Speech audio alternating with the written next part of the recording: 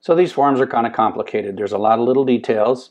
Once we get them, then we'll be able to knock out forms and just do form after form after form. So I call this little section post refresh oops.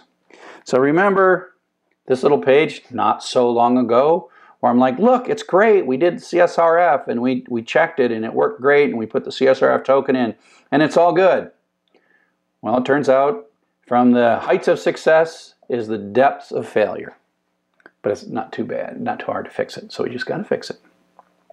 So the problem is if the browser sends a post request and it gets back a 200 in a page of HTML, which is exactly what we just did, and then you hit the refresh button on your browser, the browser is going to resend the post request. And if you go back, I said post requests are things that change. So for example, if you are transferring money from your account to someone else's and you hit the transfer button, it's a post and money gets transferred and then transfer successful. And then if you hit refresh, you're going to post it again. And so the refresh basically reruns the entire previous transaction. It doesn't just grab the page, it sends the post data again. So if you transferred $100 in one post and you hit refresh, you're going to transfer $100 again.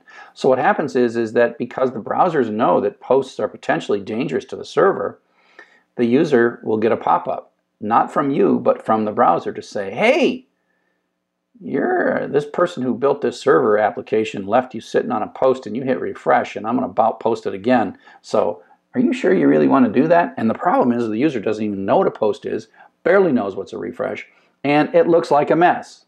So the way to do this is you go to the page, you type in 42, you hit submit query and it'll say congratulations. And you look at it and then you press the refresh button, the refresh button, the reload button. And you press the reload button and it says, to display this page, Firefox must send information that will repeat an action such as a search order confirmation that was performed earlier or a money transfer. That is not a message from your application. That is literally because your application was a little sloppy and Firefox is like, I'm really not sure if we should do this, so I'm going to ask the user. But it doesn't exactly know what to ask the user. It doesn't know what you just did. And so it's a yucky message. And what we want to do as programmers is avoid this. We want all the message, all the user experience coming from us, not having the browsers take over some of these things. And so it's just bad practice in general to send a 200 post, to take a post request and then send a 200 with an HTML page back. Okay? And so it's just ugly.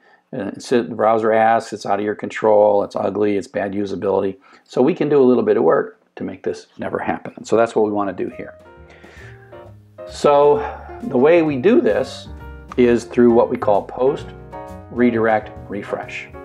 So up next, we're going to show how we're going to fix all this using a post, redirect, get, refresh. These titles keep getting longer and longer.